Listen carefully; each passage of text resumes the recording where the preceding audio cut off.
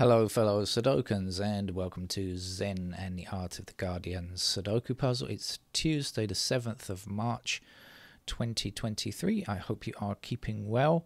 In a moment I shall be attempting the Guardian medium level puzzle. Tuesday medium level usually means easy.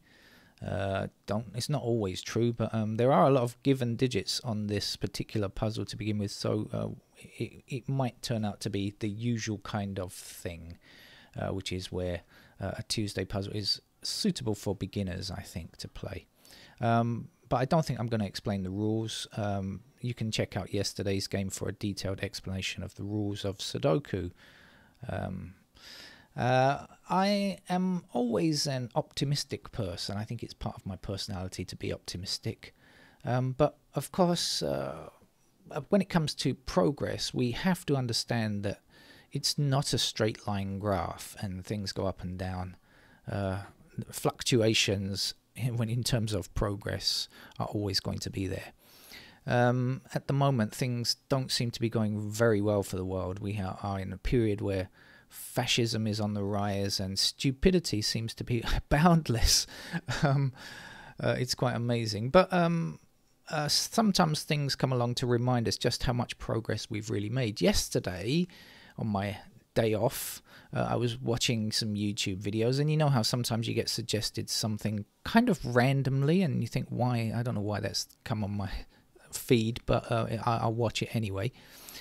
And there was I was offered the chance to watch a documentary about the book A Kestrel for a Knave, and actually really the movie known as Kess. And if you are British and someone around about my age, if you're over 60, it's something you have to know. The movie Kess was incredibly well known at the time.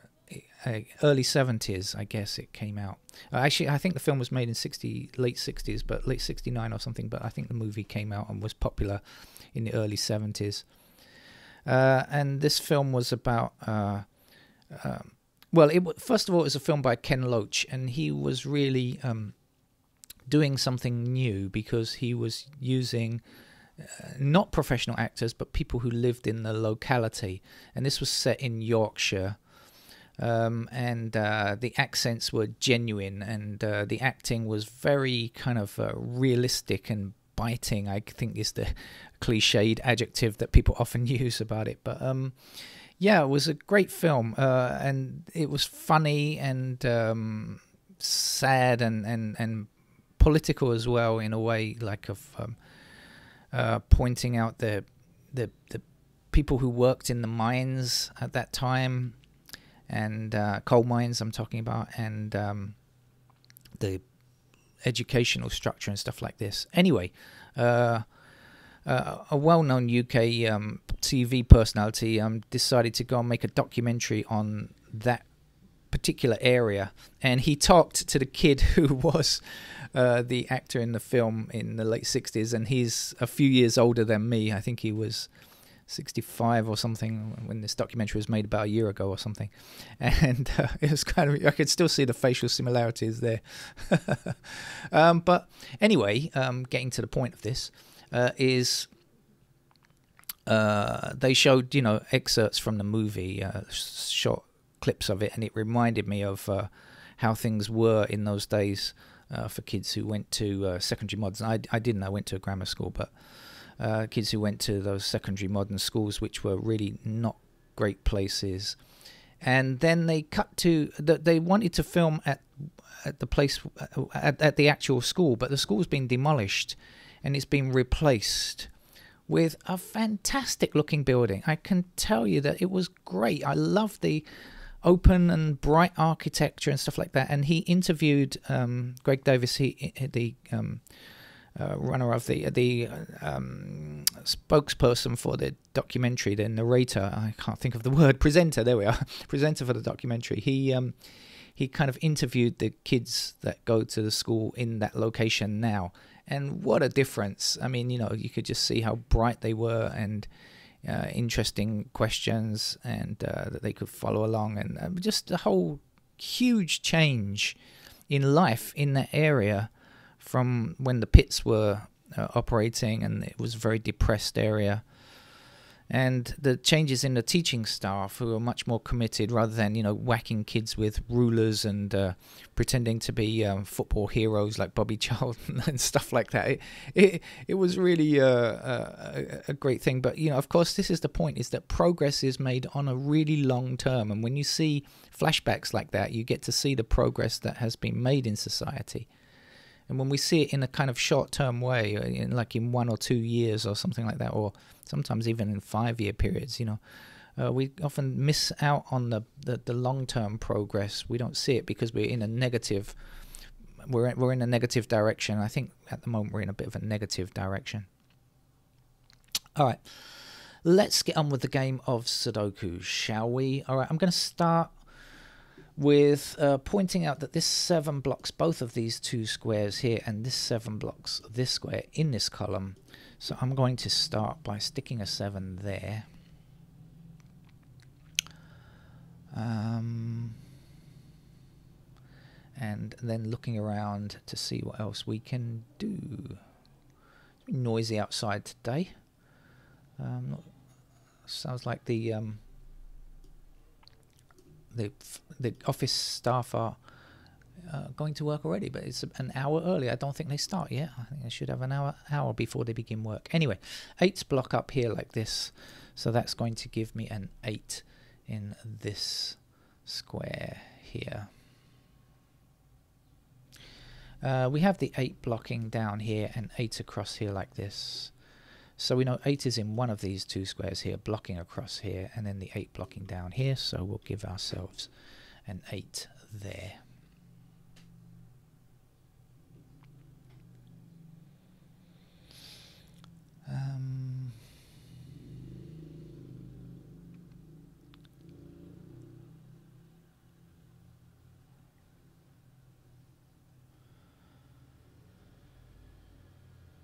We have 6 blocking across these 2 rows here like this, so that gives us a 6.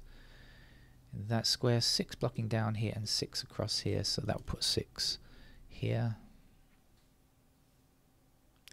6 is going up, and there's a 6 blocking across here, so that puts a 6 in that square for sure. Can't take the 6s any further because we'll be left with that pattern there.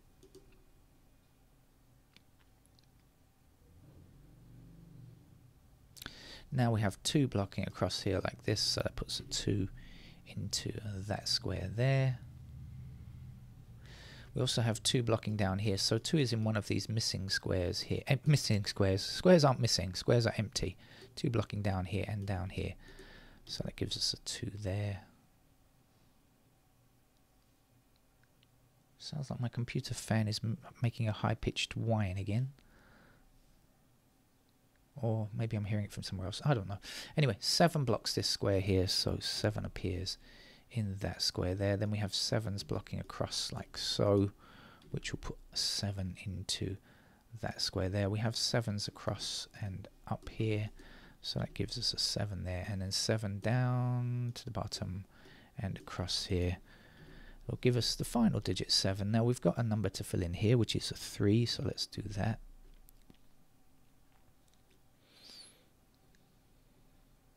And we have 3s across like this, so we'll place a 3 there.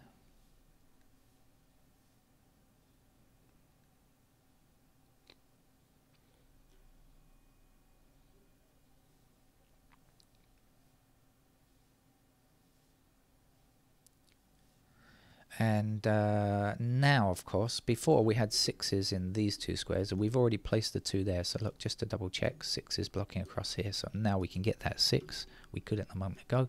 And now we can say 6 is blocking up here and across here.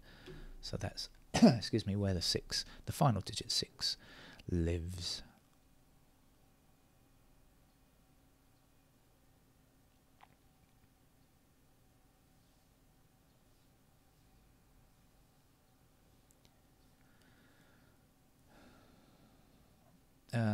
In this column here, oh excuse me, try to go down a column in a straight line. In this column here, we don't yet have a digit 1, but we have a 1 blocking here, and a 1 blocking here, and a 1 blocking here. So this square is the only square not affected by ones from the left.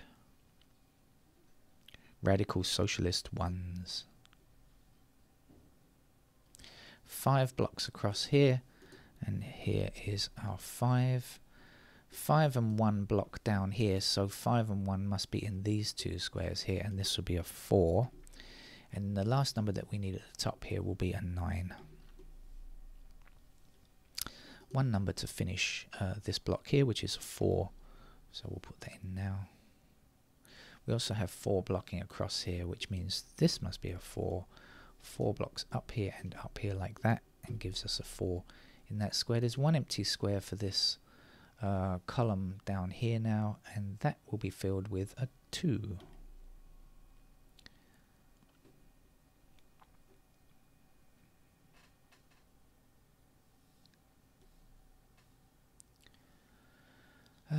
Right, what's left to be done? Let's have a quick look and see what we still need to do.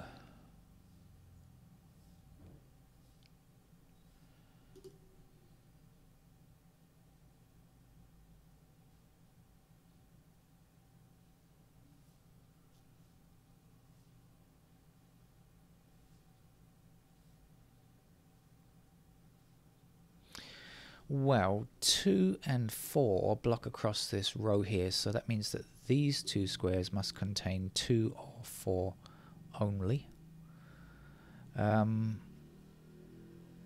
Just trying to see if we... Yes, so we have 4 blocking across here, and the 4 that comes in there, blocking down here, that will give us a 4 there.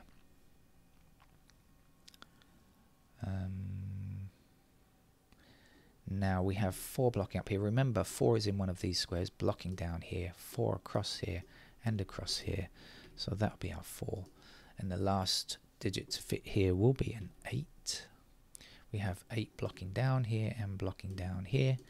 Here's our 8.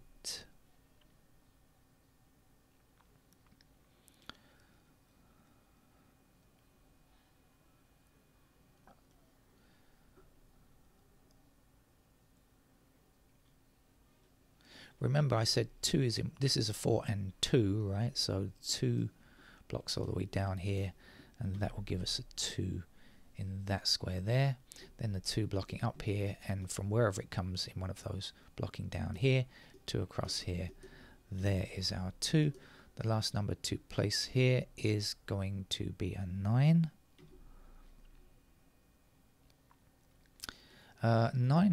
9 blocks across here like this, so 9 must appear in this square. Then we have 9s up, up, and in that square there. We have one empty square here for this block, or this row, whichever way you want to look at it. It's going to be a 5. And we have 5 up and 5 down here, so we know this is a 5. We just need a 1 for this column. And we already know this is 2 and 4, so we can get this. It has to be a 3, right? So 3 blocks down here, this will be a 3. We just need a 1 here. 1 number missing for this row. It looks to be a 5. So 5 blocks down here, and it gives us a 5 here. The last number to place here is a 9. 9 blocks up here and across there. There's our 9. The last number to place here is 2. And that 2 blocks across here, so we get ourselves a 2 there, the final digit 2. The last number to fill in here is going to be 3. And the 3 blocks across here and up here, that gives us a 3, the final digit 3 there. We're just looking for one number here, which is going to be a 4. And the 4 blocks across here and up here like so. That puts the 4 in, final digit 4 there.